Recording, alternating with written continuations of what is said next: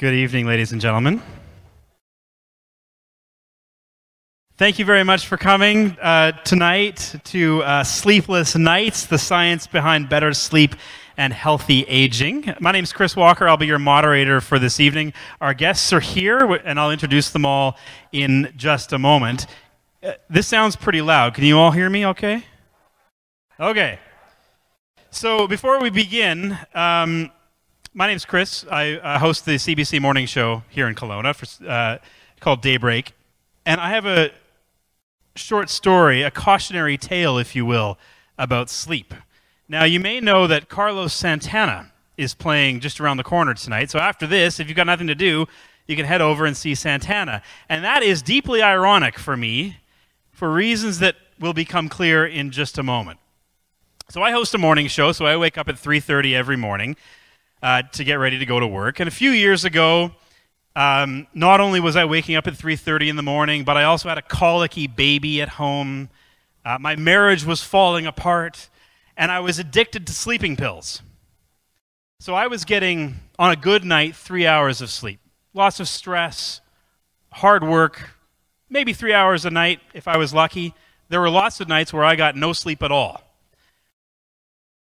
That is not the kind of person you want to put in front of a microphone.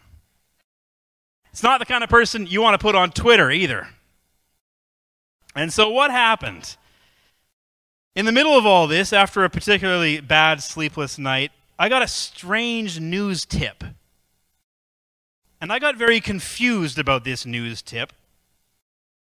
And so I got on Twitter and I announced that Carlos Santana had died. In about 60 seconds, I realized my mistake, but it was too late. Twitter went crazy. The news was reported by the LA Times, by USA Today, and by Hollywood Reporter. Then I got a message from someone named Stella Santana, Carlos Santana's daughter, who said, "I just got off the phone with my father and he's very much alive." And then my editor in Vancouver called. And then my editor in Toronto called.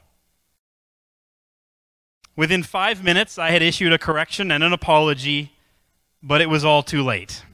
And of course, Santana was not dead because he's playing just over there tonight. And then my apology got picked up by the LA Times, by USA Today, even by CNN. The moral of the story: make sleep a priority, or you might just kill a famous rock star. So with that out of the way, and my confession, now you can see why Santana playing over there on Tonight of All Nights is ironic for me.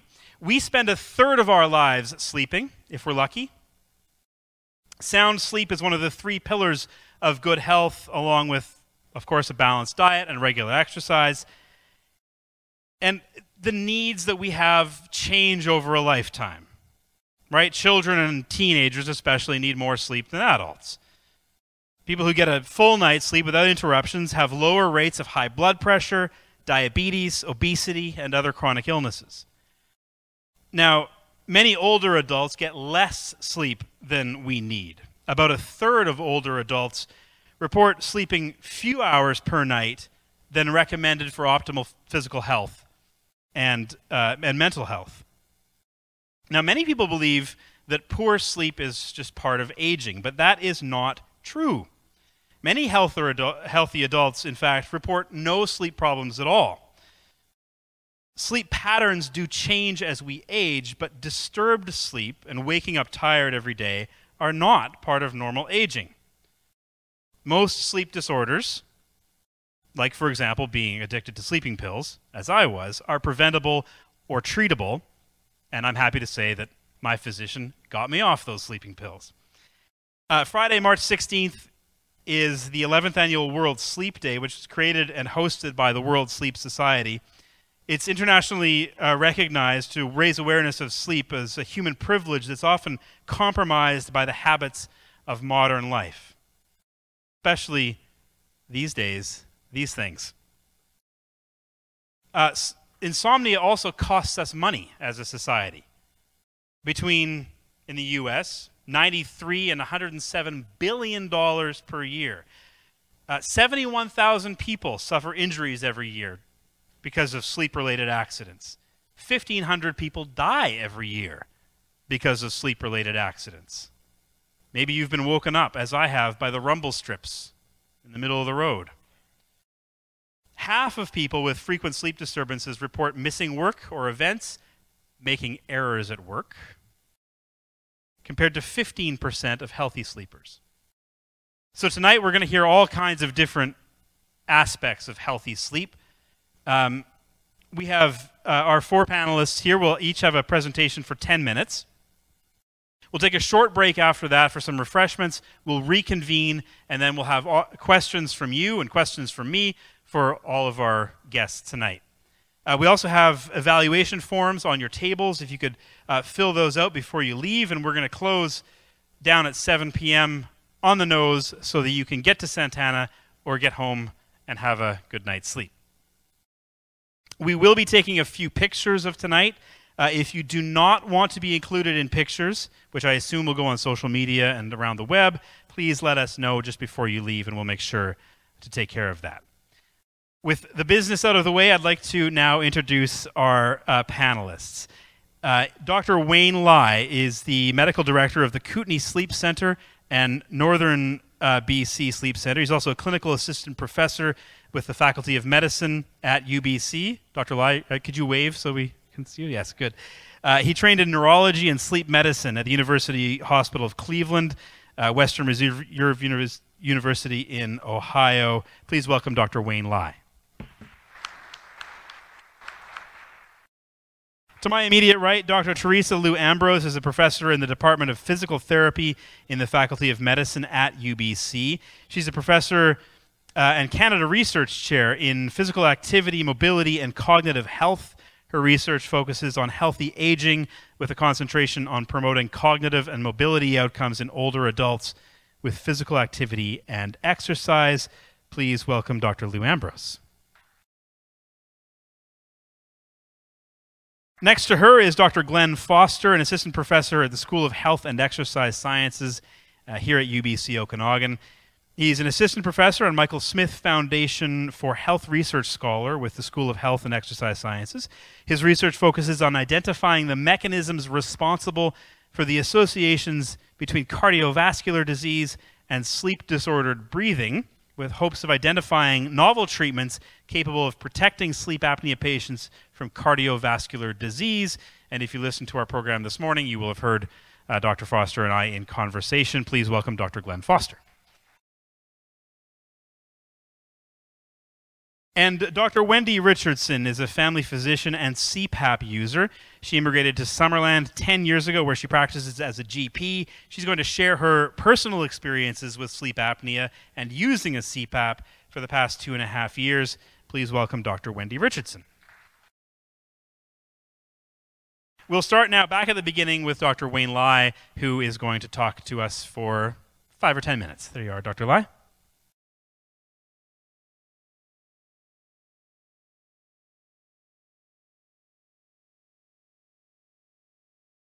I'll give you this one. Does that work? Is that better now? Can anyone? Okay, great, okay, good. So I have 2 disclaimers. First, I'm not a radio host and I'm not a journalist. So I can't really talk as well as Chris Walker does. Secondly, as a physician, we are trained to talk to patient one-on-one. So it is hard for me to talk to this many people all at one time. So if I start rumbling or start speaking too fast, I might be speaking Chinglish, because I speak Chinese and English. And I meant to be a joke, by the way. So I brought some cheat sheets for me to do, because normally I do it with the PowerPoint. So if you don't mind, I might be reading off some of my paper here. I'm going to start reading some of the story that may be related, or they are related to sleep deprivations. So in 1979, the most serious nuclear accident on American soil took place at the 3 Mile Island Unit 2 reactor near Middleton, Pennsylvania. Sleep-deprived shift worker failed to notice the plane lost coolant in the early morning hours of March 28, 1979, And by the time the situation was discovered, more than half of the nuclear reactor core has melted. The cleanup took nearly 12 years, and the cost nearly $1 billion. On the morning of January 28, 1986, only about 73 seconds after launching, the space shuttle Challenger exploded, killing all 7 astronauts aboard. The explosion was triggered by an O-ring seal that fell in one of the boosters, allowing pressurized air to escape. The O-ring has never been tested in a temperature less than 53 Fahrenheit. On that particular day of launch, the temperature was way below that. So the engineer has actually recommended to postpone the launch. However, the NASA manager, who has only slept 2 hours before arriving at work that morning at 1 a.m., rejected the recommendations. April 26, 1986, in Chernobyl, Ukraine, a sudden surge of power during a system test destroyed a nuclear reactor, causing a fire that released catastrophic amount of radiation, killing many people and evacuated 300,000 around that area. While a flawed reactor design contributed to the meltdown, a human error do trigger the accident. The sleep-deprived engineer, who had been working about 13 and more hours at the plant at a very low power and failed to communicate with the safety personnel. After midnight on March 24, 1989, a 987-foot oil tanker, Exxon Valdez, ran aground in Alaska, spilling more than 10 million gallons of crude oil into Prince William Sound. In the investigation that followed, it was determined that the crewman piloting the ship has fallen asleep after working around 18 hours straight before the accident. Moving forward, so on February 25, 2010, at approximately 4:25 a.m., 2 trains derailed while entering a small town in Quebec. The derailed train downed adjacent hydro lines and struck 2 houses and a garage before coming to a stop. So after some investigation, it was also determined that the crew was not able to make complex issue lightly degraded due to fatigue as well. More recently, in September 2016, a commuter train crashed, killed a woman, and injured 100 people in Hoboken, New Jersey, in terminals. More than 400 crews after that was investigated. It was found to have sleep apnea and was put to stop to work until they were treated. So stories like this, they are not a rarity. If one were to do more research, more in-depth research, more other incidents like this that are related to sleep deprivation can be identified. We are all at times the casualty caused by lack of sleep. It can be pouring orange juice on a cereal, or putting a milk into a cabinet, leaving the key in the front door, or forget to turn the stove, etc. While sour milk may be tragic when it was found when we came home after work, and that's assuming that your house wasn't robbed or wasn't burned down. Most of these incidents are relatively innocuous. Unfortunately, starting your day sleep deprived can have far serious consequences.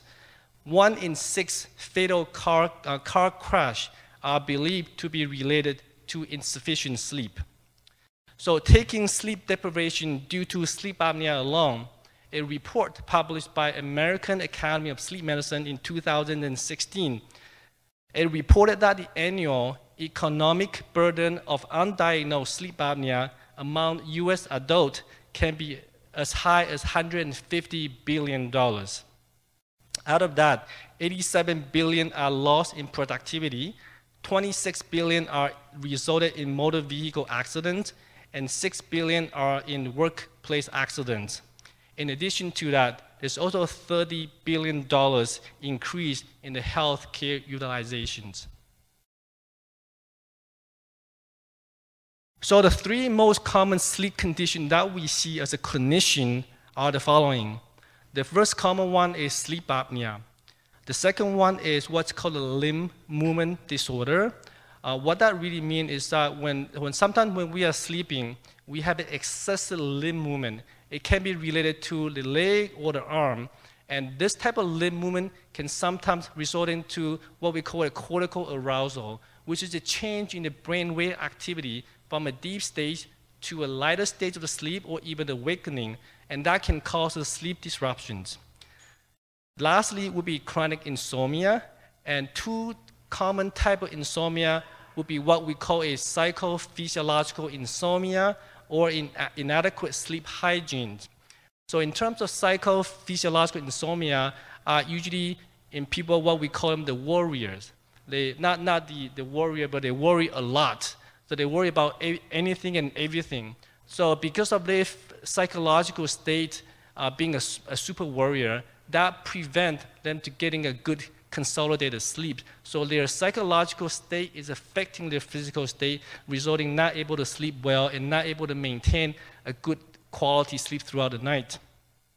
And in terms of the inadequate sleep hygiene, it's typically found in young adult, college students who play a lot of video games or party a lot. They just have a chronic insufficient sleep time resulting in sleep problems. So good sleep hygiene is very important in terms of obtaining a good night's sleep. So what do I mean by a good sleep hygiene? They can be looked at and approached at 4 different angles. One is that we need to able to maintain a good regular sleep cycles. In everybody, we have an intrinsic biological clock, what we call a circadian rhythm. That rhythm would dictate when and how long we sleep, and everybody has a different type of biological clock. But if we were to maintain a good fixed sleep cycle, we are allowing our body to let our physical body know when to sleep and when to stay asleep. So that is very important in terms of getting a very fixed sleep cycle, especially in someone who has insomnia. Normally, based on the research, getting 6 to 8 hours of sleep is generally sufficient. There's an epidemiology study that was done a few years ago looking at how many hours of sleep is good sleep. So the study is actually quite interesting.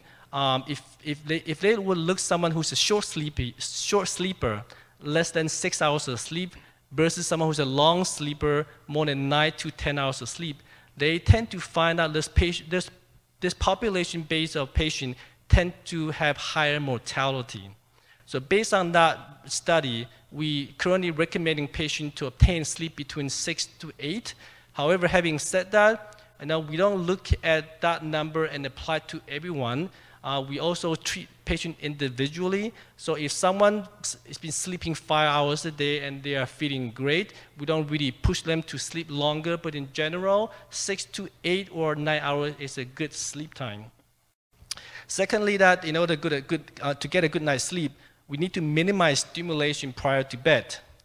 With the invention of handheld device, you know what I'm talking about. With the iPhone, the Android, the iPad, and all this handheld device, it's creating an iPhone syndrome. So a lot of those devices has blue spectrum light, and the blue spectrum light is notorious in inhibiting the release of melatonin, which is essential to induce sleep and prepare your body to go into that sleep stage. So by looking at the phone right before you go to bed, it will prevent that, and normally that effect will last up to about 2 to 3 hours. Large meal or heavy exercise is usually not encouraged as well, because as you know, we eat meal to supply energy to our body.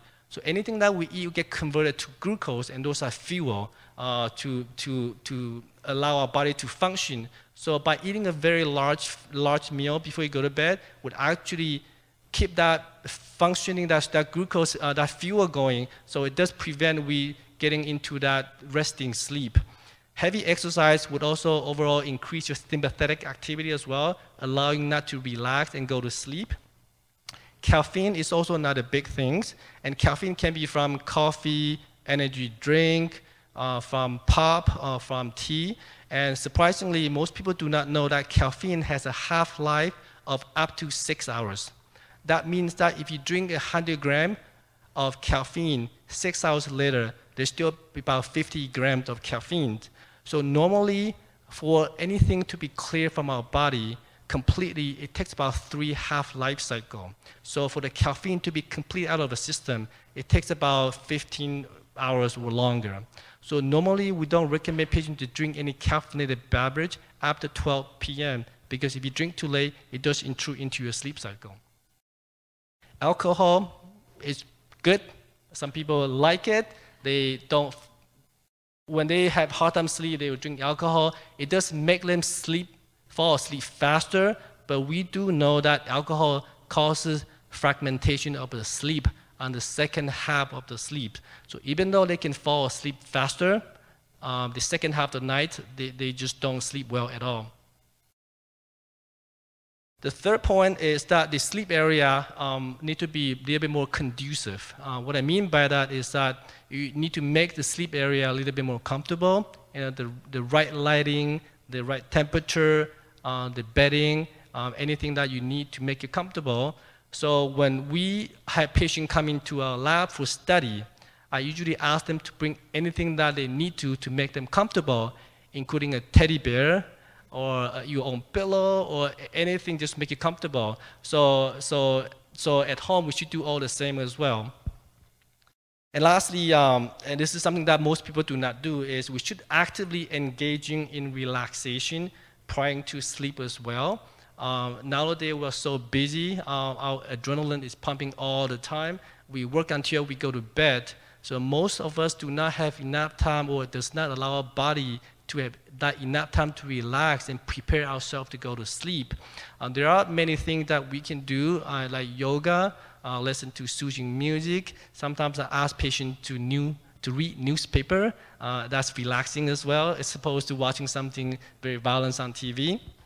I have a friend who actually developed a website called www.rainymood.com. So rainymood.com. So he developed this website for his son when he was younger and having trouble falling asleep. And he's a musician and an IT guy. So somehow he found that rainy sound combined with the music is relaxing for his son to fall to sleep. So he started composing a segment of music, and now he's posting on the website, and they are free. So yeah, you're welcome to utilize that. It's www.rainymood.com. And thirdly, in my clinic, my clinical practice, I do get asked quite a bit about how about taking a natural supplement. A lot of people like to take natural supplements as opposed to taking sleeping medications. There are quite a few natural supplements that have good scientific research on it, and they're quite effective, such as melatonin. Taking magnesium can be helpful, B6, tryptophan, valerian, GABA-like agent, and also chamomile tea can also be calming as well. And I'll be happy to go into a little bit more of that later when we get into Q&A. Lastly, I think I've run over 10 minutes already. So lastly, I do want to stress that there are people in the community that are also expert in managing sleep as well. One of my co-worker, Alina Kruzak, she has started a company called Community Sleep Coach, and she's based here in Kelowna, and she is a certified clinical sleep educator. So they do also help patients who had trouble getting a good night's sleep to obtain a good sleep. Thank you very much. Thank you, Dr. Lai. Dr. Liu-Ambrose. Great. Thank you, and good evening, everybody.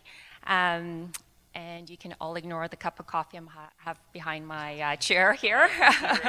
It's obviously after 12 p.m., but here we go. So I guess first to start off with, unlike most of the other panelists here, my background did not originate in sleep. So I am a researcher. I focus primarily on aging and really on brain aging. And over the last 10 years, if you really are focusing on how to age well in terms of your brain, you can't ignore sleep, just because the evidence is just accumulating to indicate that good sleep is really necessary for cognitive health. And so we've already heard about these pretty dire consequences of poor sleep when it comes to decision making, etc. But we also know across different studies now where we basically assess and measure people's cognitive performance that even after one night of poor sleep, there is very obvious and measurable reduction in one's cognitive abilities. And some of you may think, well, that's okay, I'll just get a good night's sleep the next day. But what we do know is that as you age, we typically do see changes in sleep patterns, and not necessarily something so extreme such as insomnia or having sleep apnea, but simply even just a shorter duration of sleep, and that's a really common complaint among older adults. And we do know that when you have shorter sleep durations, typically 6 hours or less on a chronic basis, that's actually increased risk for developing cognitive impairment and dementia. So it's not just about making, having an impact on your decision making for that one day, but it actually can increase your risk of developing dementia as you age. And that's why it's so critical for those of us who do study brain health that sleep becomes a critical component of what we do.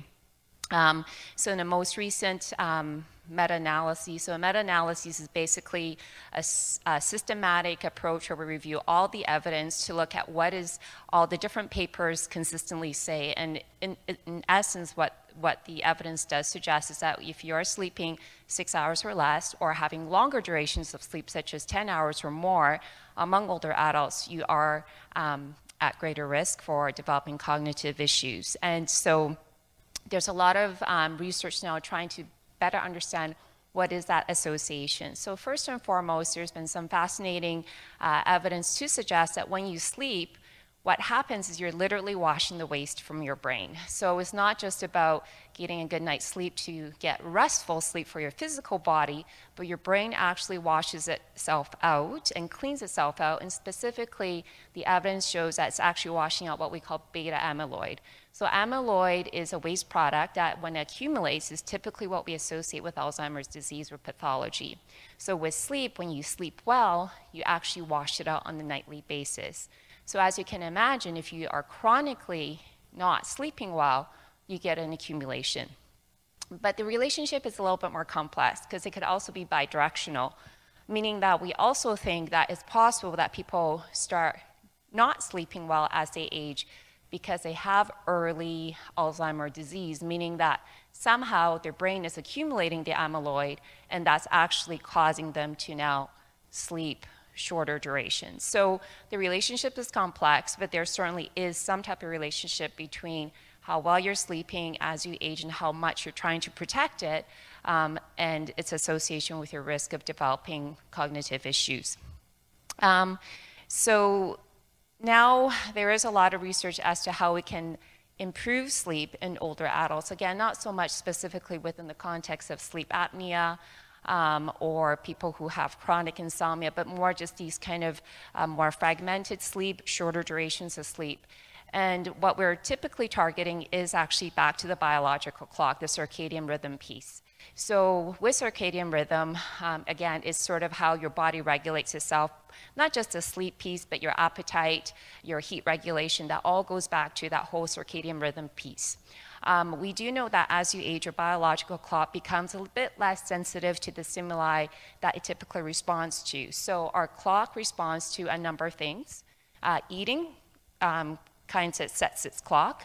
Light is a big, what we call a time giver to the clock. So when we're talking about your biological clock, if you ever go camping, I don't know if you notice this, but you tend to sleep a little bit earlier, probably around 9, and you wake up earlier, right?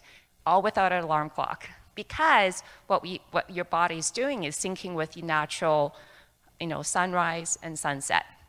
And that's a natural rhythm that we typically would be operating in if we didn't have all this artificial light and iPads, etc.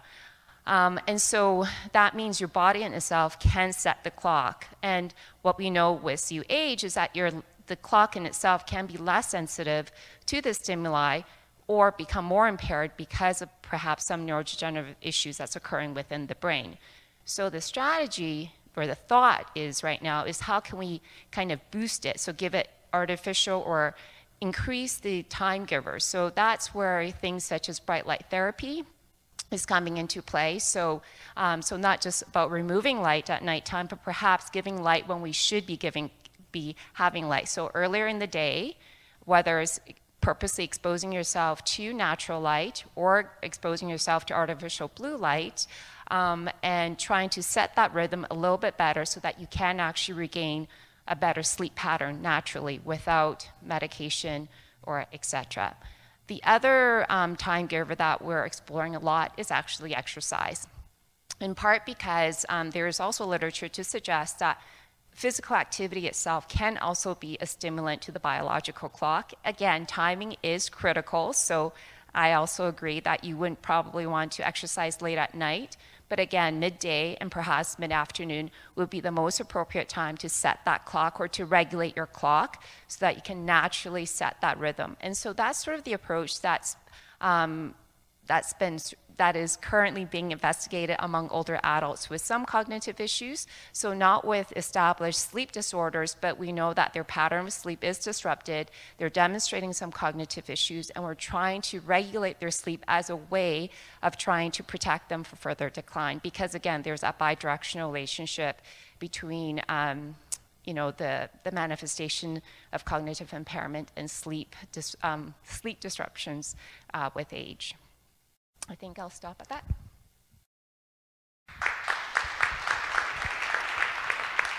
Thank you, Dr. Liu-Ambrose. Dr. Glen Foster. Great, thank you, and I'd just like to thank everyone for attending this evening. It's great to see such a full house and some keen ears out there listening to all the exciting things we have to say. I'm going to kind of move the conversation a little bit towards a specific condition that can affect sleep quality, which is sleep-disordered breathing. And one of the major forms of sleep-disordered breathing is called obstructive sleep apnea. In the interest of not having to say obstructive sleep apnea all night, we're going to short form that down to simply OSA. Now, sleep-disordered breathing, or OSA, can affect sleep quality, it can affect cognition, and it can also affect your cardiovascular health. And one of the approaches that I've been trying to take in my research is trying to identify why is it that sleep-disordered breathing, or OSA, leads to cardiovascular disease, and can we find a way to treat it?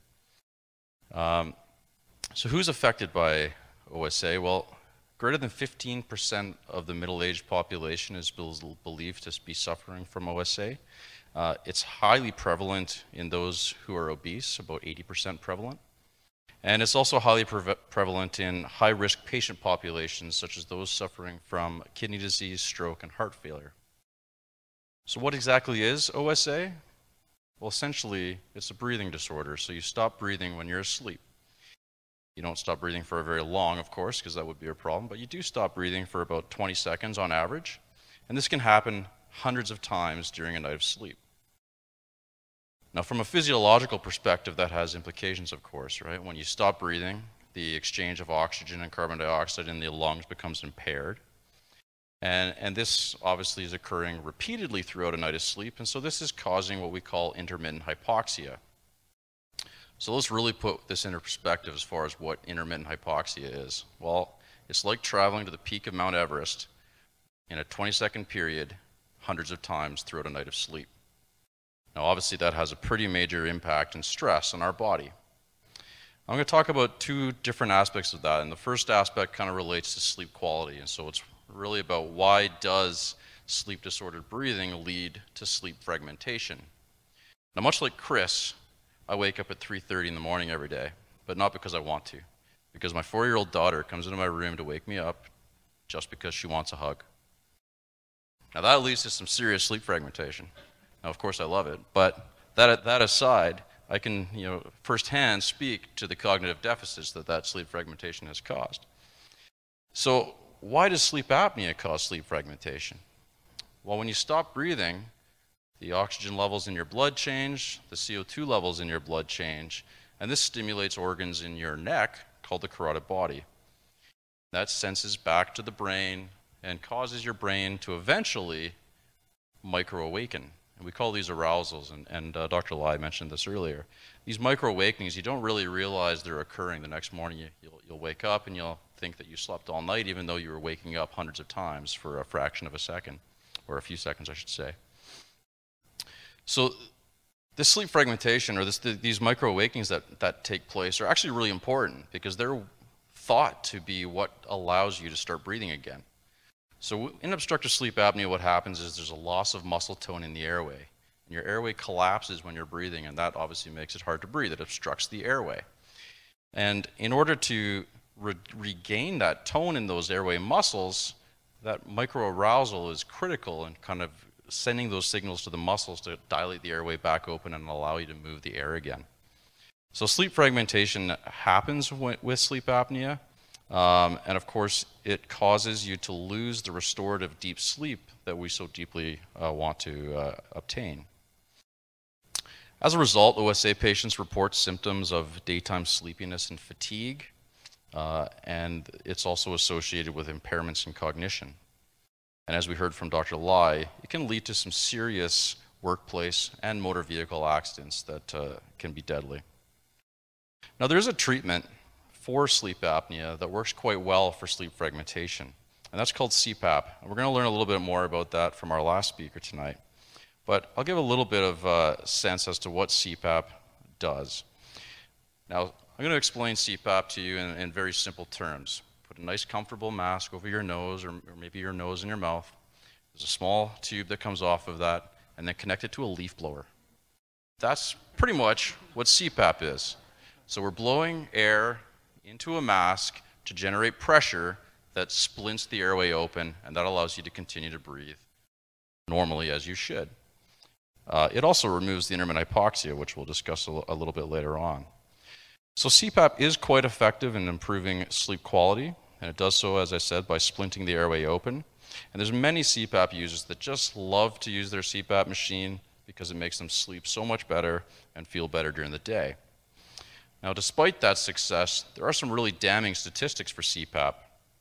It's often considered uncomfortable, and that is probably one of many reasons why 30 to 50% of patients are non-compliant with therapy or abandon therapy altogether.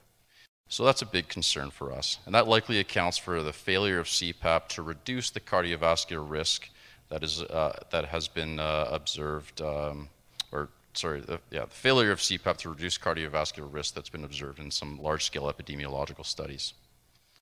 So that brings me to the second topic that I want to focus on, which is more related to my research, which has to do with the relationship between OSA and the risk for cardiovascular disease. And it's believed that intermittent hypoxia is associated with, with OSA is responsible for the association with OSA and cardiovascular disease, specifically hypertension, heart attack, and stroke. And unfortunately, CPAP doesn't appear to offer any protection against this, and that's obviously very concerning to us. Now, we think that that's probably due to a lack of compliance, which means that CPAP users aren't using their CPAP enough. And if we look at some of the epidemiological studies, we can see that on average, CPAP users only use their device for less than 4 hours a night. I don't know about you, but I prefer to get 8 hours a night. And so if you're only using CPAP for half the night, then the OSA returns and the exposure to intermittent hypoxia returns, and that has has implications on vascular function. So obviously it's very important to improve compliance among our CPAP users, and obviously I think that's something that those who are directly working with OSA patients should strive to do. But as an alternative, perhaps we can try and find a different treatment, or maybe an adjunctive treatment that works alongside CPAP to help protect these patients from cardiovascular disease. And that's specifically what my research tries to do. We're trying to identify mechanisms whereby intermittent hypoxia affects the cardiovascular and respiratory system, and in doing so, we hope that we can find a target that will prevent that association and prevent the cardiovascular disease that's associated with OSA. Now, my approach to this has been trying to translate animal research to the human. And there's been some elegant studies that were done about 10 to 15 years ago that shows that when we take animals and expose them to intermittent hypoxia, they become hypertensive. And if we interfere with the chemoreflex loop, we can prevent that hypertension from occurring in response to intermittent hypoxia. So what's the chemoreflex? Well, I sort of described it earlier, and it has to do with these two organs in either side of your neck. And these two organs are very small, and they essentially taste the blood as it goes to your brain. It detects the oxygen and CO2 in the blood. In response to changes in the blood gases, the chemoreflex is going to either increase or decrease your breathing, and it's going to increase sympathetic nervous system activity to either increase your heart rate or your blood pressure. So the chemoreflex obviously is a very integrated into the body's physiological systems, and it's very important in terms of respiratory and cardiovascular control. So in these animal studies, they were able to interfere with this chemoreflex loop and prevent the blood pressure response to intermittent hypoxia. And we've been able to try and essentially show the same thing in healthy humans. So we've simulated intermittent hypoxia in healthy humans. And when we expose them to that, we can cause their blood pressure increase, and we can cause it to increase for a long period of time. And if we pre-treat them with a pharmacological agent, we're able to prevent that increase in blood pressure. Now, essentially what's happening when we're exposed to intermittent hypoxia is those organs in our neck called the carotid body, there's a hormone system within them that gets activated, and that causes the sensitivity of the carotid body to be increased. When you increase the sensitivity of the carotid body, it means that for a given stimulus, there's going to be a larger response, so a greater ventilatory response perhaps, or a greater sympathetic nervous system response. And that's what we observe in OSA patients. So if I was able to record the sympathetic activity in an OSA patient, we would find that their activity is much higher than somebody who doesn't have sleep apnea. And it's believed that this has to do with the chemoreflex loop. So essentially, this is a form of neurogenic hypertension. So there's a clear link between carotid body activation and vascular dysfunction, and we can treat this by blocking the actions of this hormone system within the carotid body. Now, of course, there's still many unanswered questions, and we're hoping to address these in future studies involving actual patients with sleep apnea to try and identify whether or not we can have a successful effect on cardiovascular disease in OSA patients. Thank you for your time. Thank you, Dr. Foster. And then last but not least, Dr. Wendy Richardson. Oh, hi. I'm going to stand up because I tend to wave my arms around. So I'm the patient in the talk, but I'm also a doctor, but I've come here as a... Continue, Dr. Richardson. You need to hold the microphone up closer to your mouth. It needs to be a bit closer. Okay. I was diagnosed with sleep apnea 2.5 years ago, but my path to being diagnosed was not the traditional one. Most people who have sleep disordered breathing, obstructive sleep apnea, and this is really doing typecast things, they tend to be male. There aren't so many women, so they tend to be male. They tend to be very overweight, which I'm a bit overweight, but they tend to be very overweight. They tend to have big necks. And that's partly because when the muscles go loose, then your neck collapses, and that obstructs your breathing. So I am not male. I don't have a big neck. And also other factors are hypertension, don't have that, diabetes, don't have that. But what I presented with, and I didn't diagnose myself at all, oh, and snoring, sorry, I forgot snoring. Very loud snoring. If anybody says, oh, my husband snores like crazy, they need to be checked out. Okay. I apparently burble, according to my daughter, so it doesn't wake her up when we go on holiday, or didn't used to. So I presented because my memory had gone, or a bit of my memory had gone, which, as I live by my memory, or I work by my memory, was really quite worrying. So what was happening to me was that I'd see somebody one day, and I'd see them the next day, and I couldn't remember what had gone on the day before. Luckily, I had notes, so I could remind myself. I'd meet new people, and I'd see them again the next day, and I didn't recognize them. And so, being a doctor, I thought I had a brain tumor. So I presented to a neurologist, and he listened to my story and said, I think you've got sleep apnea. I was sort of, really? So that was how it started. The other thing which I didn't fit in with it, and in fact we haven't mentioned yet, is headache. I had been having daily headaches for months, probably even years, which I just thought were migraines, and I was very out of luck. If I drank some alcohol, they were even worse the next day, and so bad that I couldn't even swallow painkillers. I felt so sick.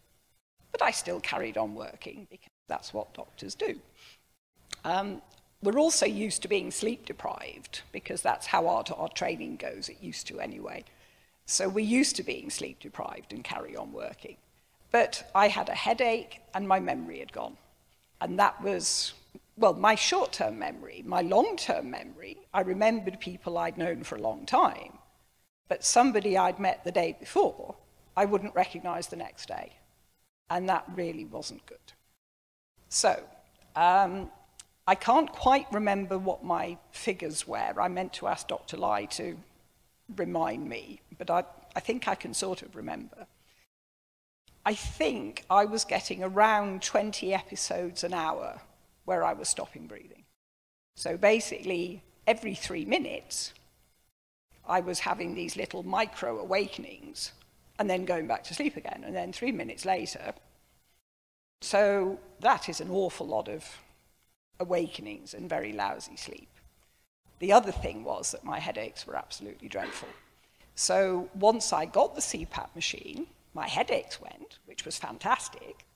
I could drink a glass of wine without suffering the following day, which was even better. And my memory slowly came back. Didn't come back instantly. Probably took a month or two for my brain to be fully firing on all cylinders. Now, I recently asked the neurologist what exactly was happening for that. And he's a very clever guy in Penticton, Dr. Davidson. And his explanation was that your brain consolidates the day's memory when you sleep. And if you're not getting decent sleep, then your brain loses the memory. And that was what he thought was happening to me. And the low oxygen was giving me the stinky. So I am the sort of poster girl for my CPAP machine, because I actually sleep now 9.5 hours a night, because it tells you. And my brain's working, my headaches have gone, hurrah. Now, sometimes, as I say, snoring. Of my patients, I've got a few on CPAP, and I really encourage them to continue using it. One lady came to me because she'd gone on holiday with her friends, and she had to go and sleep on the balcony of the hotel because her snoring was keeping them all awake. So that's not good. Another gentleman who's very slender would wake up choking. And so he got tested. He's now got a CPAP machine. But there are some people who don't believe it's doing them any good. And I know it's doing them good, because I just won't sleep without it. We actually had a scheduled power outage in Summerland, which they decided to do in the middle of the night for 8 hours. And I thought I would tough it out. I felt dreadful the next day. And then the second time that they did it, I went and stayed somewhere where they actually had power. And I'm thinking of getting a generator. So I'm certainly, it's been absolutely wonderful for me.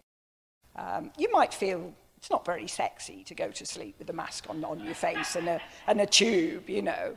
But, all right, that's me for the moment. Thank you, Dr. Richardson. So I've already learned a lot, and I have a lot of questions. The biggest thing I learned was I'm very glad I'm not a nuclear engineer or the captain of an oil tanker. How many of you slept well last night? Hands up. Okay, about half. How many of you have sleep problems generally? A lot more than half. So think about why you might have those sleep problems and keep that question in your mind for 15 minutes as we have a quick break and then come back and ask it. Okay? There are refreshments at the back.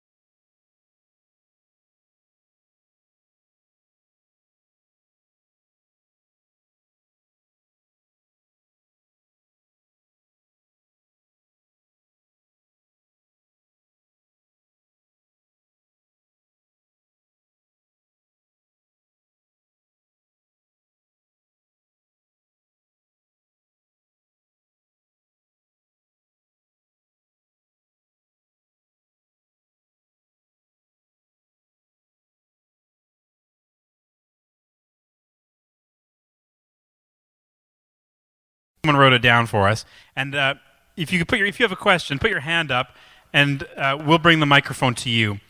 And while we're doing that, the first question is, what's the value of a sleep tracking device like a Fitbit? Are they at all accurate? How can they help improve your sleep? Anybody want to tackle that one? Dr. Lai? I suppose you need a microphone for that. There you go. How many people use Fitbits or sleep trackers? Yeah, I sometimes do. I don't trust it. Hello? Is it on right now? It's on. Is it on? Yeah. So I presume that you are talking about a Fitbit and some of those wearable device to track your sleep. So apparently there's a lot of research been done already in that regard. And the conclusion is not surprising, is that it's not very accurate at all. So what those companies are trying to do is that they are actually detecting motions. The only way anyone can truly accurately say that you are sleeping or not is by looking at your brain activity. So that requires something called EEG, which is encephalogram, stuff that put on your head and record your brain activity. So without that, we can't really tell whether someone's asleep or not. So those devices, they use motion detector.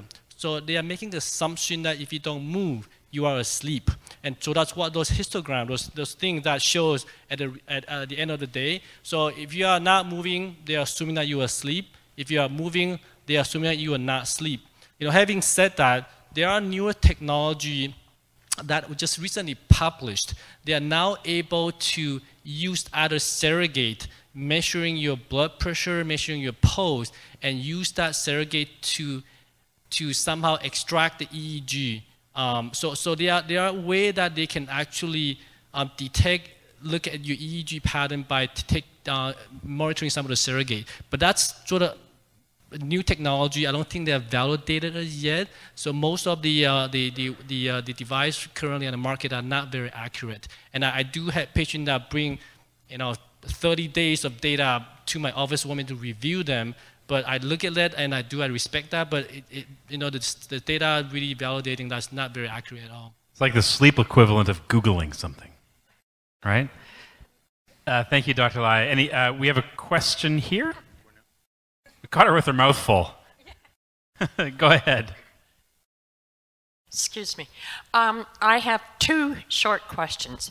Number one is, I didn't understand if you, Dr. Lee, said much about the TV prior to bed. Some of us have very good friends we live with, and we differ on that, on opinions of that. So I'd like to hear more about how a TV is. And secondly, I was really surprised. I'm 70 and proud of it. And I didn't hear anything about, what does she call it? Overactive bladder. Like, frankly, I'm up 2 or 3 times at night. And that's the sleep disturbance thing I have. I don't want to have to you know, some people wear a CPAP.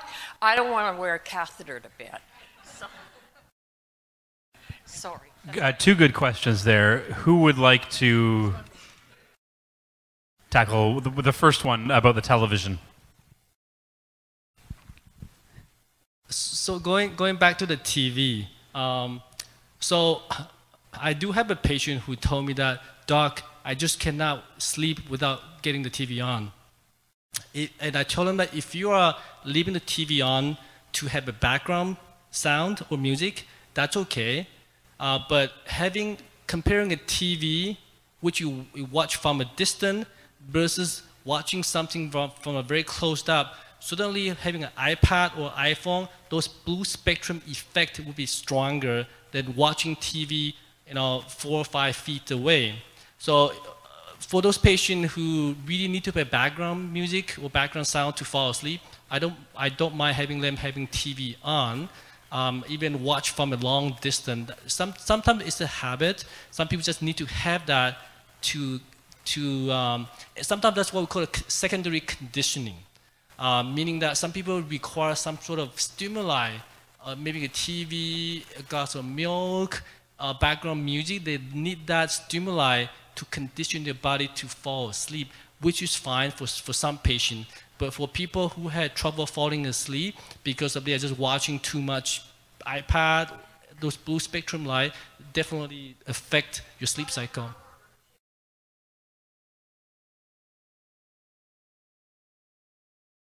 Yeah, usually those effects last about 2 to 3 hours. Maybe Dr. Liu-Ambrose can... Could you pass the mic down? Sure. Although I get the sense this might be kind of a close friend issue. That aside, I would say, in general, that's not recommended. Just because it can be viewed as a stimulus, and TV in itself is a source of light. Is it as strong as some of the blue lights? Probably not, depending on the distance. But I think even just the content in itself can stimulate you, like both your brain, etc. So it can potentially have a negative impact on how quickly and how well you'll sleep. But obviously, compromises need to be made. But perhaps if I can. Sorry. Well, I have a follow-up question, Yeah. if I can, because we're talking about the blue spectrum. Yeah. Your phones have a little red shift button where you can change the light on your phone. Is that useful? Well, I know the iPhones now have a night setting. So if you select it by a certain time, it actually goes into that mode. So it's a dimmer, less bright light. It's less blue, it's more red. Yeah. But I think aside from light, I think it's just also the cognitive stimulation. So I think, we need to also recognize that it's not just a physical, I did talk about light being a very strong stimulant, and certainly is, but, cognitive stimulants, worrying about something, thinking about something can also be quite a barrier, posing a barrier to sleeping. So I think, if you could... Yeah. So, in terms of that light source, I don't think is so strong that it in itself can provide what I was talking about to stimulate your biological clock. But watching TV, you're thinking about it, you're engaged, so you're actively engaged. That in itself can be a stimulant, I think is what we're all trying to say. So typically in sleep hygiene courses, they talk about creating a very calm, non-stimulant, relaxing environment to sort of set yourself into a habit. And perhaps that kind of alludes to people's habit of having something in the background. It's almost like a white noise. It's not something you're actively engaged in, but something kind of soothes you. So whether it's music or just background noise, but you're not actively engaged with that stimulant in itself. your second question was about overactive bladder, and that's not the first I've heard of that tonight. Now, there's maybe not, maybe there is, maybe there isn't. I don't know what you can do about that problem, but about waking up multiple times during the night for other reasons, are there ways to fall back asleep more effectively? Are there ways to prevent that? Can one of you address that one? I can't, but I think I just want to acknowledge that other issues is actually prostate enlargement and also even menopause transition. We hear this a lot. It's a challenge. I recognize that I personally don't have any good solutions. I When in just doubt, to pass add the mic. Yeah. Thank you for Dr. Liu-Ambrose on that comment. I just want to add that even though the blue spectrum light is a strong stimulant in inhibiting the melatonin, people that they're watching their iPad, iPhone right before they go to bed and they can fall asleep, bang, just like that. But it does not affect everyone equally. So there will be people who is not affected by blue spectrum light at all, but particularly for a patient who is insomniac, people have hard time falling asleep. Taking away those stimulants would do a lot of good for those people, because I treat a lot of patients with insomnia, and if you take those devices away, which is really hard, if you take them away for 2 or 3 hours, they start sleeping better, and they will come back and tell me that I never realized that just simply by not watching my iPad or iPhone, it make my sleep a lot better. So I guess the point is that there are people who are exposed to blue spectrum light and that does not affect them at all. Like my kid, they will watch their phone up until they go to sleep, and then when they fall asleep, when they go to bed, they fall asleep right away. And second thing regarding that overactive bladder, which is a lot of people who have nocturnal urination, they have to go to bathroom 2 or 3 times, even more a night. One of the gentlemen just asked me the same question about prostate. So those patients, we classify them as insomnia due to secondary medical issue. So the insomnia are caused by other medical problems. So we need to address that medical issue. So for someone who has overactive bladder or prostate issue, there are medication can either shrink down the prostate, make the passage even better, or there are medication can relaxes the bladder, allow the bladder to be filled up more before they have to empty the bladder. So there are medication that can address that. But having said that, a lot of the overactive bladder is actually exacerbated by having a very type 1 personality. Like if you just worry a lot of things and you just think about things all the time, you do tend to have a little bit more overactive bladder. So engaging in an active relaxation before going to bed would also help as well. We also advise patients to reduce their water intake after dinner time, because that will reduce your overall volume of your blood, and so you don't urinate as much for that reason. So by reducing your water intake before you go to bed, will also reduce your nighttime urination as well. And that's the fact of the night. Type A personality makes you go pee. Where's the next question? Hi. Right there. I live in Kelowna, and my doctor has me on the wait list for the sleep clinic, but I've been on that for quite a while, and still I don't fall asleep easily, I don't stay asleep easily. Occasionally, I can sleep a long period of time. Are you saying that like 10 hours and more is bad to sleep? And I have a second question after that, sorry. I think it depends. So I'm not saying can't.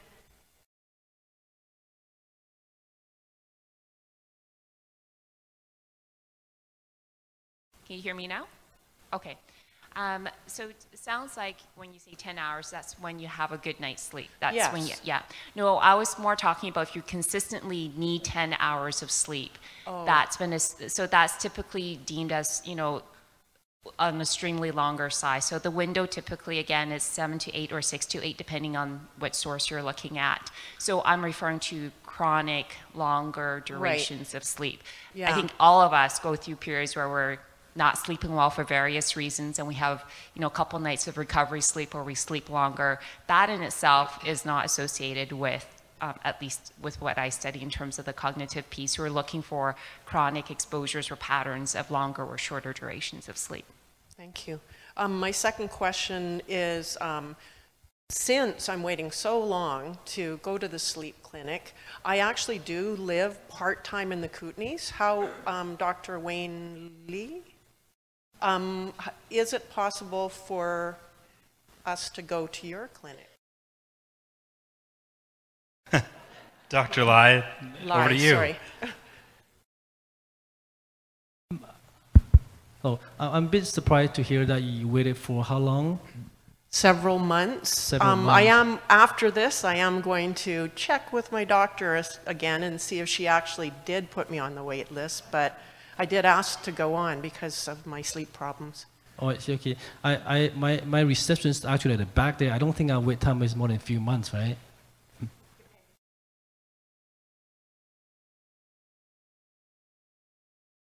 Okay, yeah.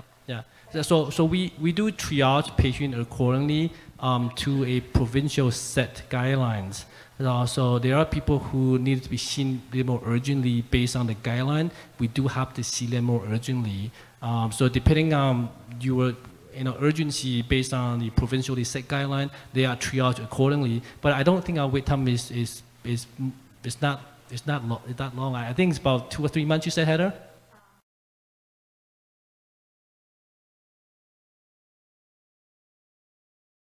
I see. 5 months. Okay, so it does vary then. Yeah, we are trying the best we can because we need to get sleep as well. Clever. Where's our next question? Right there at the back. Go ahead. Thank you. I really appreciate a lot of the comments you have been making, things we should or should not do before going to sleep. Unfortunately, my husband had to leave. He's the one that has a sleep apnea machine and hates it. Wakes up, he tried it a few times, and when you wake up in the middle of the night and it's all these cords and all this stuff, and he couldn't figure out how to put it back on, and forget it. And the answer is to keep on trying. He hates it, and that's a very expensive machine. There has to be another way for people that feel claustrophobic with this thing on your face. Seriously. And just telling us, oh, you should get used to it and just do it, that doesn't seem to work. So he's asked me to ask you, because he had to leave, what should I be watching? And I mean, sometimes he snores really loud, and other times it's just a small purr, and he's okay. But he went to the sleep clinic and definitely was waking up many times during the night. We went back, and I'm not saying this in a negative way, and said, look, it's not working, not doing it, but there wasn't any solutions. Dr. Richardson? So we're stuck with a very expensive machine he's not using. There are certainly different ways that you can actually get the positive, because CPAP, we haven't actually mentioned what it stands for, is continuous positive airways pressure. So you've, like the leaf blower, constantly blowing to keep passages open. There are many different ways that you can actually use it. If he's claustrophobic, some people use like nasal things, nasal prongs, not prongs, but like little nasal cushions, pillows, there we go, nice name, that actually go into the nostrils, and that can help for claustrophobic people. I'm not a mouth breather, so I just have a nose mask, and actually I don't like the full face mask because I find that claustrophobic. But the nose mask I'm fine with because I can mouth. So there are different types of things.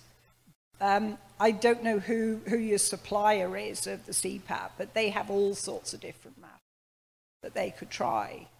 I was thinking something. Brain's gone. There's $10 million in it for somebody if they can invent a more comfortable CPAP machine. Yes. Oh, I know what I was going to ask. Does he have a beard? No, because often men with beards have a lot more trouble with the CPAP because they have to have it much tighter just to try and get an air seal.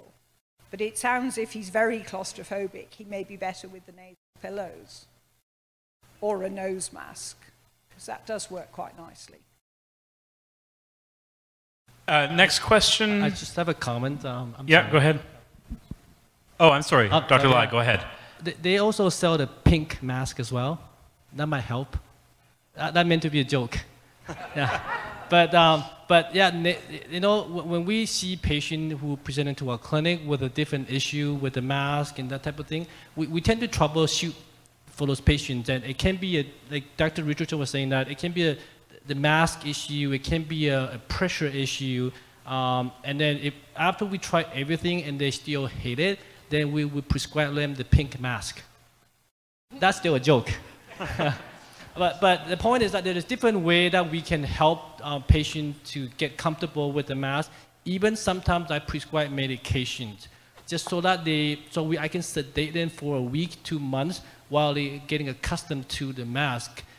Even if that really fails, then we go to the alternative therapy, which would including, the dental appliances and other device that has been shown to be effective in treating patients for mild, moderate, not typically for severe sleep apnea, but that can be used if they couldn't try CPAP, despite anything that we tried, they just couldn't do it, then we would use those alternative treatment options. Dr. Richardson, go ahead. I just wanted to add something that I forgot to mention before, is that if your partner snores, then you get a much better night's sleep if he or she uses the CPAP machine. So quite often I've got more male patients than female, and their wives are absolutely, their husband doesn't snore. Next question there. Yeah, thank you for a very informative session to all the panelists. 2 questions. The first question is, can you comment on the use of the dental appliances for people that maybe have a constricted airway and how effective that is? So 2 questions you said, this is the first one? This is the first one. Okay. So for dental appliances, the current guideline using the dental appliances is also called a mandibular advancement device. So what it basically does is that it advances your lower jaw forward like this, right? So it's opening the airway retropharyngally at the backside of your throat. So if you have a restricted airway right over here, it would definitely help as long as your sleep apnea is only mild to moderate degree. Now, a lot of literature has also indicated that not only is opening up the airway on the back by advancing the jaw, it's also creating more tension in the muscle here, so it reduces the risk of collapsing while you're sleeping. So those patients would also benefit from using the oral appliances. The problem is that a lot of us, when they have obstructed sleep apnea, the obstruction is actually at multiple different levels. Some of the obstruction can be above the retropharyngeal airway here, it would be up here. So the oral appliances might not help for those patients, or if they have what's called a central sleep apnea. The difference between obstructed sleep apnea versus central sleep apnea, so the obstructive sleep apnea, as the name implied, is some sort of obstruction of the airway. Central sleep apnea is the disease where you do not have a sufficient respiratory drive, like your breathing center in your brainstem is not generating that signal for you to breathe. So you have lack of central signal, therefore you do not breathe. So those patients will not benefit from oral appliances. Thank you. Second question is with regards to the millions of prescriptions that are written for sleeping pills in Canada, and now the new evidence that those are related to actually a mortality. Can you comment on, I mean, these are people who use them long term. Can you comment on that? Thank you. So you're asking to comment on why do we prescribe sleeping medication?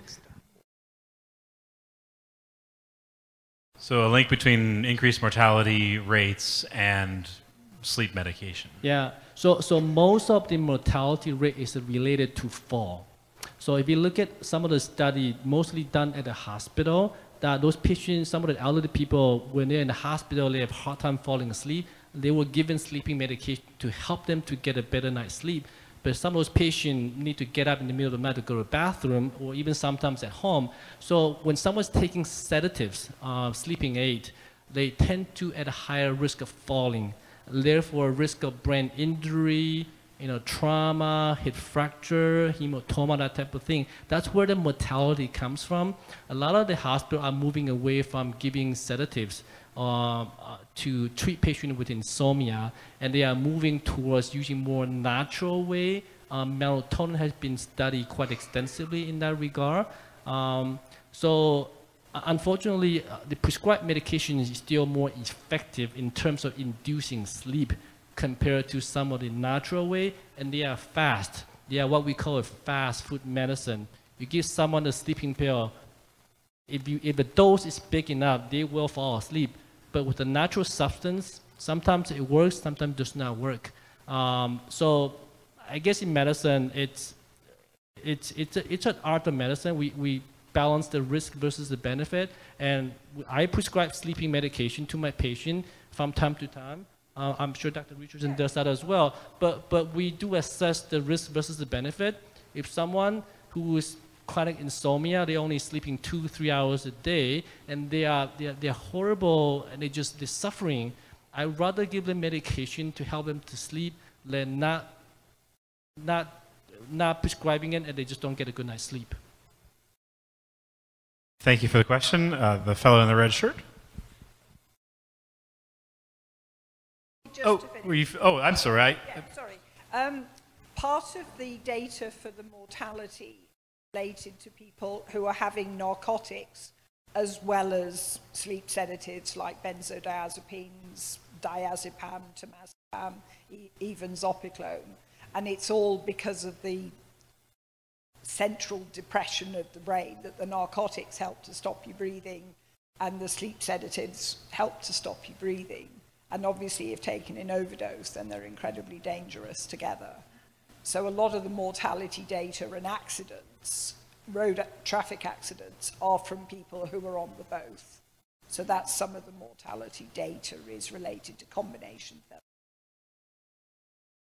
I guess if I can just add more to just, medications in general. One of the biggest challenges in geriatric care is to consolidate medication. I think a bit of the reality of our healthcare system is that medications prescribed for each condition, but very often what we don't have as a quarterback or a geriatrician or whoever is who's reviewing consistently the medication list to ensure that is the minimal set. And that's really a big driver right now in geriatric care in terms of falls prevention, dementia care, etc. We know the more medication someone takes, the greater the mortality and morbidity. So I guess just above and beyond sleep medications itself, combination medications, etc., typically should always be reviewed and ensure that it's always properly dosed and that you really are taking the minimal set. And that's really has to go back to your physician or whoever has the best perspective of your overall conditions and the health conditions. Thank you. Sir, go ahead. Dr. Lee, in your introduction, you talked about three main causes of sleep problems. One of them being sleep apnea, but the other one you referred to, and I don't remember what the term you used, but most of us would know it more as restless leg syndrome. Could you go into a bit more detail about it, like what triggers it and what can be done to alleviate the symptoms?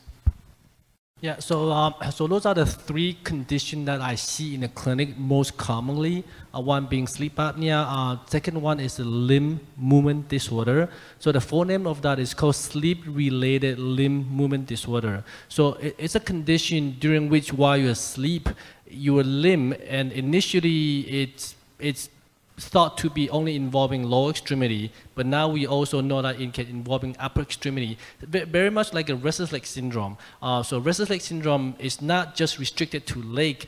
People can have the similar symptom involving arm as well, but the term restless leg syndrome started because the condition was described in someone who had trouble with the leg, but subsequently we do find people who have issue with the arm as well. So I'm not sure how many people know what restless leg syndrome is or have suffered from it. Yeah, so I suffered that myself as well. Sometimes if I take Benadryl, it's a sensation so odd that it's not pain, it's just something very odd sensation. You have to move your limb to make it comfortable. And sometimes you have to be constantly moving to make it comfortable. And in most cases, it's while you are resting or before go to bed. So in the cases of the limb movement disorder during sleep, the similar condition can happen while you are asleep as well. Your leg can start jerking quite frequently, and I have seen someone who had leg jerks for like 500-600 times throughout the night. And you talk to the spouse, they would say that, yeah, he kicked me all night long, or he wake up, head on the other side of the bed sheet's pretty mixed up. So those type of patients, if they are not associated with any sleep fragmentation, we don't tend to treat them. The problem arises when they have a limb movement and then have the cortical arousal, what is micro arousal, then you start getting sleep fragmentation, and that's what causes some of the increased risk factor for stroke and heart attack. And one of the big study was actually done in Johns Hopkins. They looked at some of the studies and looked at the risk for heart attack, and they found that people who had 5 arousal an hour due to those leg movement, they have 2 times increased risk for heart attack in 5 to 10 years time. So, and he also asked about how you can alleviate the symptoms. Yeah, so there's a primary and a secondary type of limb problem. Primary just means that we don't really know the causes of it. The secondary type can be due to iron deficiency. So young female who's menstruating quite heavily regularly, they may have iron deficiency and they can presenting with that. The treatment is to supplement them with iron supplement, or somehow to reduce their bleeding on a monthly basis. So that will be the secondary. Renal patient, people who has kidney disease, tend to have a higher risk of developing this type of problem as well. In terms of the primary one, we don't really know the causes of it, but we believe it's due to a lack of specific hormone called dopamine. So therefore, we treat patients by giving them those supplements, and people tend to get better. Great, thank you very much. Where is our next question? There you are. Good evening. Can you please comment on natural sleep remedies, especially Dr. Richardson and Dr. Lai? Magnesium, melatonin, tryptophan. And do you recommend that people see their family physician or specialist? In other words, are there things we need to be cautious of in the amount that we take of some of these supplements, or should we just go to the health food store and start there? I'm especially interested in any relationship to migraine headaches or cardiac side effects from taking natural supplements.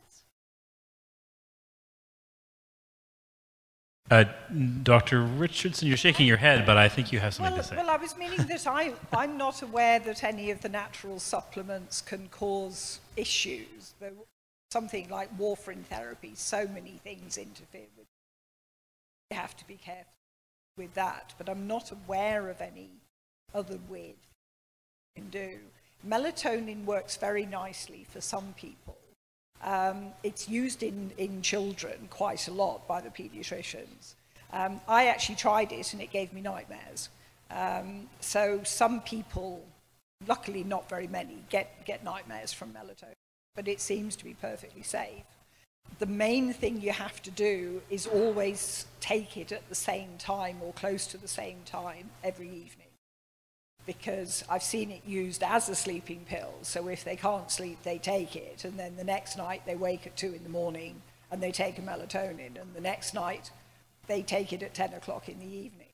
And what the melatonin's trying to do is to tell your brain with the circadian rhythm, now is the time to go to sleep. So if you take it at different times, you're resetting your body clock the whole time, and that's why it doesn't work very well. But it seems to be very good. I mean, what the other things, I don't know about valerian and chamomile tea and whatever, but they certainly wouldn't cause problems that I'm aware of. Can I ask a quick follow-up question? Because a lot of people probably use over-the-counter things occasionally if they want Nitol, Gravel. I mean, I'm an expert on this stuff. I gobble it like candy, probably not good for me. Can one of you talk about over-the-counter regular kind of cold medicines or Gravol or things you can so that some people take to go to sleep, and what the implications are for long-term use of that? Selfishly, he asks. They certainly can be helpful, and again, I get weird dreams anyway. Gravel gives me nightmares as well, because I have tried it. Sorry. Yes, so gravel does make some people sleepy, but it gives me nightmares, so I don't take it. They're supposed to be for occasional use only, but it does seem that if people use them on a regular basis, it doesn't seem to cause too much. So I use a lot of magnesium in treating patients with all kind of neurological and sleep disorder. I have pretty good success with magnesium. So if you look at the Health Canada, the guideline of magnesium is up to about 600 milligram a day or a night. It will be pretty safe. The only problem is that I usually tell my patient that if you start having diarrhea or loose stool, you are taking way too much magnesium. So I normally have patients starting at 150 milligram of magnesium and then slowly go up to about 600 milligram. Having said that, I do have a patient who's on 1200 milligram magnesium and we're doing fine. Or some people are just happy to have a diarrhea because they have a constipation all the time, right? So they take magnesium, they're happily taking 1200 milligram magnesium every single day. So it's very effective. The only thing I want to say is that magnesium normally comes with the calcium. So when you go to drugstore, it's usually magnesium, calcium. So calcium actually counteracts the effect of magnesium. So physiologically, magnesium reduces the nerve firing. The calcium actually augments the nerve firing. So someone who's taking magnesium for neurological condition or taking for insomnia, I usually ask them to look for magnesium that is combined with something else, but not the calcium. You can get magnesium citrate or magnesium gluconate. Some have better absorption than the other, and they even come in liquid magnesium as well. But again, when you're taking too much, you get having diarrhea. That's a sign that you should not be taking too much. But as long as you're taking less than 600 a day, generally it's pretty safe. I use a lot of melatonin for patients as well. Melatonin is a very, very short half-life. It's got half an hour. So you really have to watch timing of your melatonin. It's a good inducing agent for insomnia, but it's not a good sustaining agent. Although if you go to the supermarket, you will see extended release melatonin, right? So it's not the melatonin itself released slowly, it's their formulations. So the melatonin itself still had about half an hour of half-life, 30 minutes of half-life, but they formulate in a way that is slowly released. So it released over time. So it gives you that sort of an extended period of melatonin effect. So if I were to adjust someone else's circadian rhythm, then I would use the melatonin a lot earlier. I would usually do it at least 5 hours before their target sleep schedule to adjust their circadian rhythm. So there are different ways of using melatonin, and a lot of the patients are taking the 10 milligram melatonin, thinking that the higher the dose, the better. Actually are not, theoretically you'll need about 0.5 milligram melatonin to saturate other receptors. So I usually tell my patients 3 milligram is normally sufficient, but there are patients who swear that they sleep better with 10 milligram. If that's the case, that's okay. I mean, you can take 10 milligram, it's not gonna do anything harm, but theoretically you don't need a very large of melatonin. 3 milligram would be sufficient. As far as other natural substance, I mean, there are literature out there supporting it, the valerian, the chamomile, the 5-HTP, the tryptophan. I don't use it very frequently. B6 can be used quite frequently, but the other one, it's listed as one of the calming agents, but I don't use it very frequently in my clinic. Yes, Dr. Richardson. Just a thought about magnesium. It's also extremely good for leg cramps or Charlie horses. So they wake a lot of people up at night. If you take magnesium before you go to bed, it lessens your chance of getting them. So a lot of people use it for that, and it's very effective. Our next question, just here on the left. Yeah, thank you. You've talked a lot about the optimum amount of sleep being between 6 and 8 hours. Is that specifically as a single unit of sleep, or can someone sleep 5 hours at night and 2 hours in the afternoon? Is that as effective? And conversely, if you're sleeping 8 hours or 9 hours at night and then 2 hours in the afternoon, meaning you're getting over 10 hours of sleep, is that also posing a risk? And if you don't mind, I do have a second question, and that is, there's a lot of talk right now about the benefits of medical marijuana for sleep. Is there any research whatsoever into that topic? Well, maybe I'll answer your second question first. Which is I don't know. So I don't know if anyone else wanted to take that on. Just gonna come up. So I actually did a research before come here. Because I do see a lot of patients who come in and they're chronic insomniac, and they claim that they have seen everybody, they have tried everything, and marijuana is the only thing that works for them. I'm not disputing that. I think to answer your question, I think objectively there isn't much research on marijuana and use that agent to treat insomnia. More of the research is on treating pain conditions. So that's sort of my answer to your questions.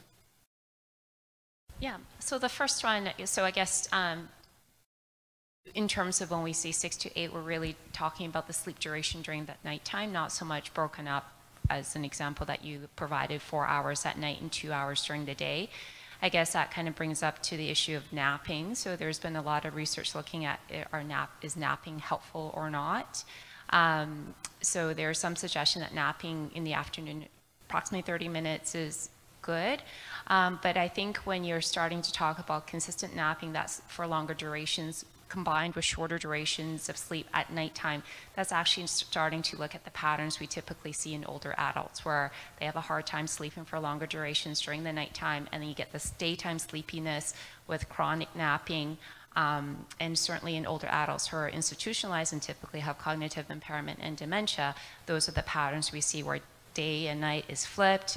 There's also probably more, behavioral issues as well. So I would say that pattern is typically not what we would strive for, and typically is a concerning pattern, I suppose, if it's on a chronic basis. Again, we're talking about chronic patterns, not a day where you're jet lagged, you can't fall asleep for, saying you go for 4 hours, the next day you recover and you sleep for another 4 hours during the day. We're talking about chronic behaviors or patterns.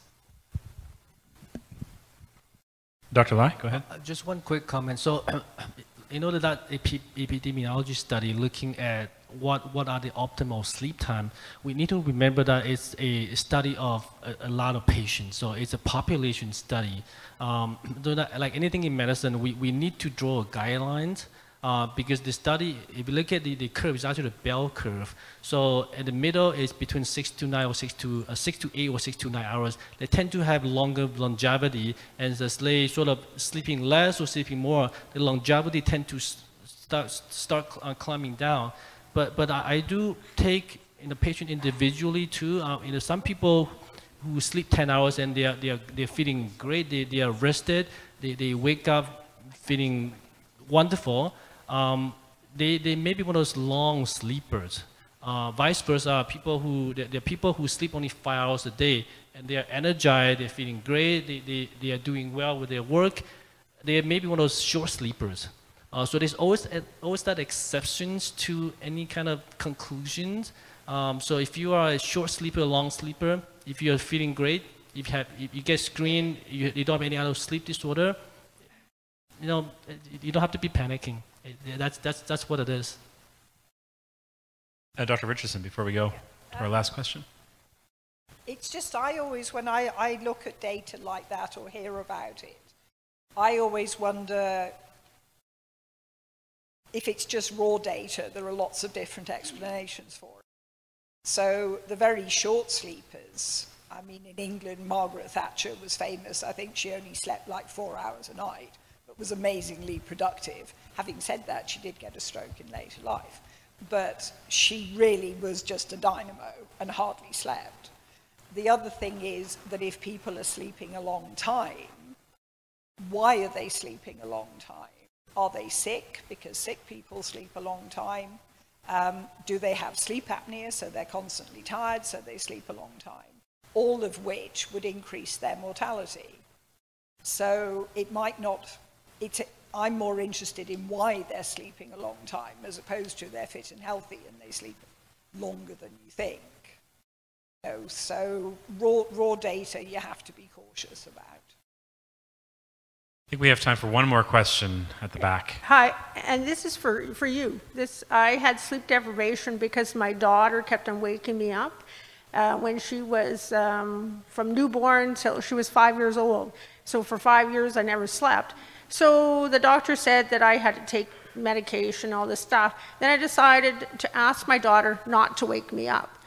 So she woke me up one night and I said, "Why do you keep on waking me up?" And she says, "Well, you told me to tell you when I had to go to the bathroom." And I said, "You're old enough now, you can just go to the bathroom on your own." And that was the end of my sleep deprivation. So maybe you should talk to your child and get them not to wake you up in the middle of the night. Well, thankfully he's outgrown it, and we're getting lots of sleep at my house now. Thank you very much. We probably have time for one more quick one. There we go. We want to give our guests a chance to sort of sum up their thoughts here at the end. Hi, someone had mentioned a group in Kelowna, I believe it is, Community Something Sleep, a group, and perhaps for people who need some ongoing assistance with The company is called Community Sleep Coach. So if you Google that name, it should come up. They have a very well-designed website, and the owner is Alina Kruzak. She used to be a sleep technologist, work out of the hospital, but she had ventured into her own company, and she is a certified clinical sleep educator. So she deals with patients who has chronic insomnia, and she works with companies, physicians, and patients to help them to obtain a better night's sleep. Before we wrap up, we'd like to give everybody a chance to sort of sum up their thoughts, and we'll go in reverse order. So Dr. Richardson, if you'd like to have, it doesn't have to be long, but go ahead.